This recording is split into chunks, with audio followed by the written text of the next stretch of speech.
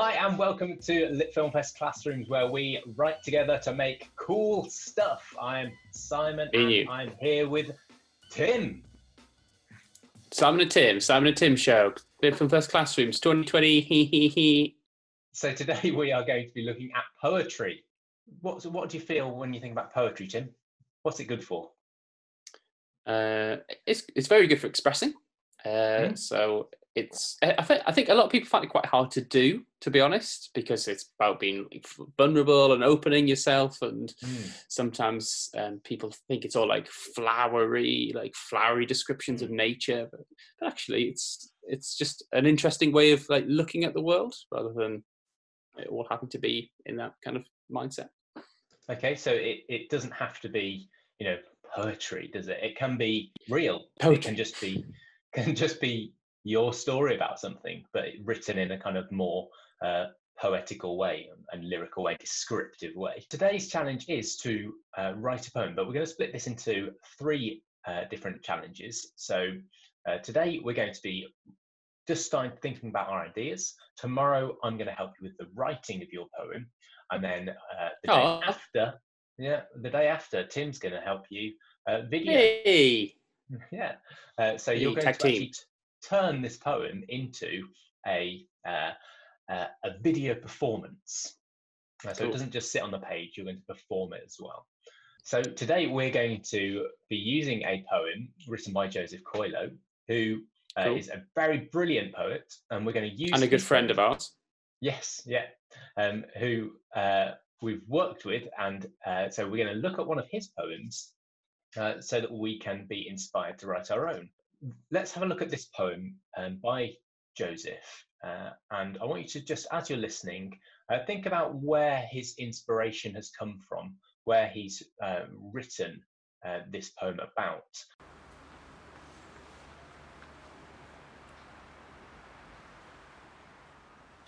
Binley House, from overheard in a tower block.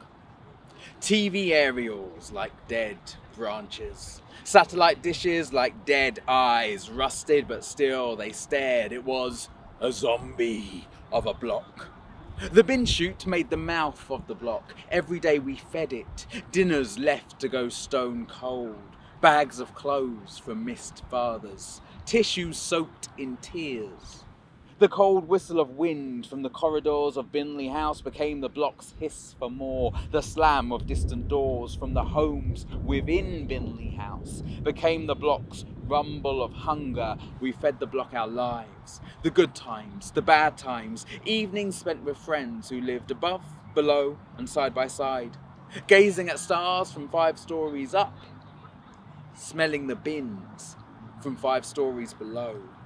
Overheard arguments, overheard laughter. We fed the block our lives as it swelled, its monstrous city around us.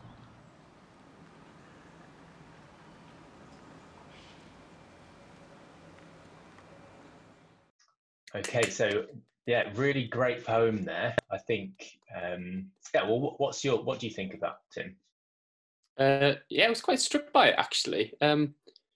You can tell he knows it really well because he's talking a lot about the details. So, you only really notice the TV aerials when you've lived in that place and you have really studied it. So, the TV aerials like dead branches. That's a great simile there, isn't it? Using really made me understand it.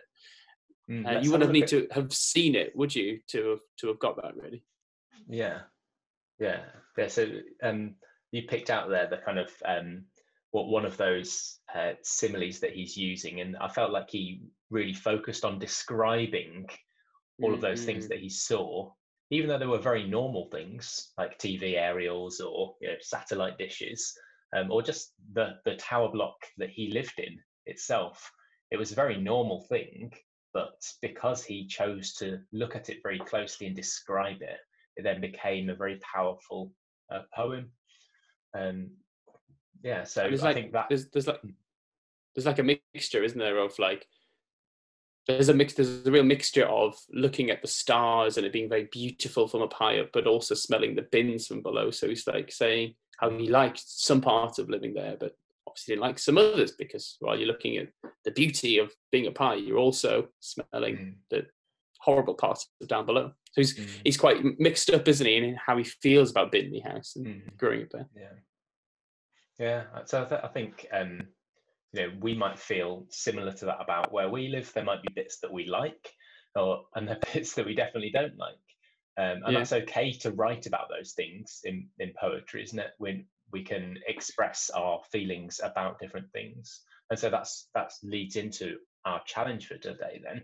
And it's not to start writing necessarily straight away, but it's to go and to look at where you live, look at your environment, look at where you're from, and to just start making some notes about all of those things.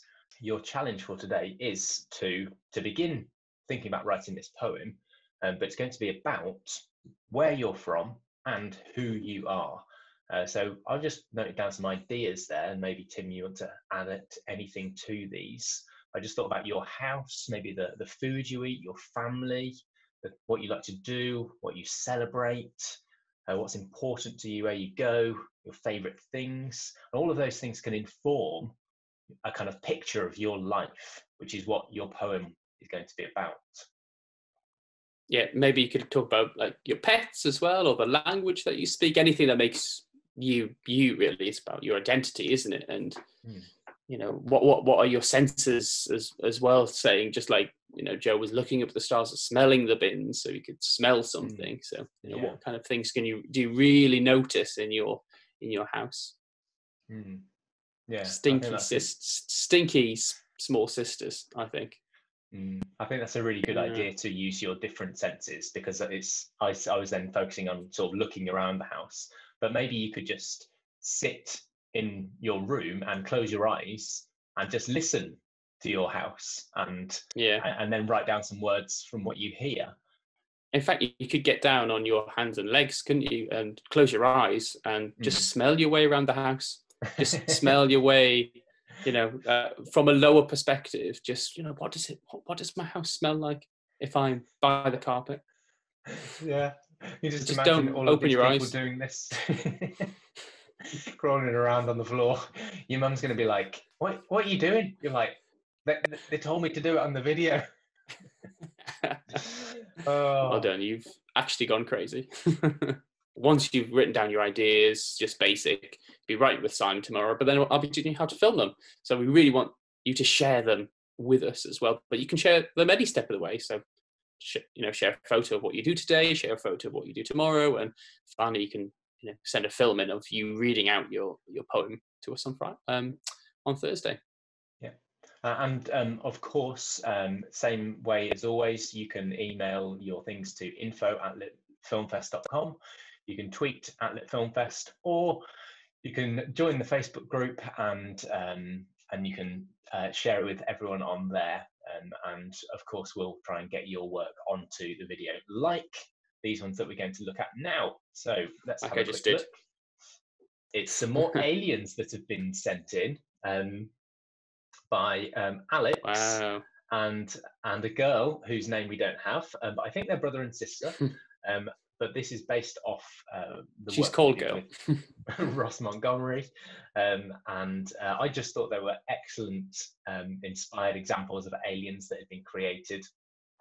So we've got a really cute alien, and like we said, they've used some really good adjectives to describe, and I'm sure that those could then be used to form a proper description as well.